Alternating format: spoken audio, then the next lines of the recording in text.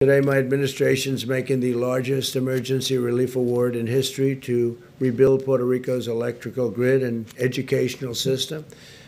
We're awarding $13 billion to permanently repair and replace thousands of miles of transmission and distribution lines that should have been done many years ago. This was beyond even the storms. This was just age and a lot of the salt. The salt from that ocean is a killer for electrical stations and power generation systems. But on top of the salt, you had these massive storms or hurricanes come in, and Maria in particular was a disaster. But for many years, they've been trying to get this done, and they have had the political willpower in Washington to get it done, so we're going to get it done for them.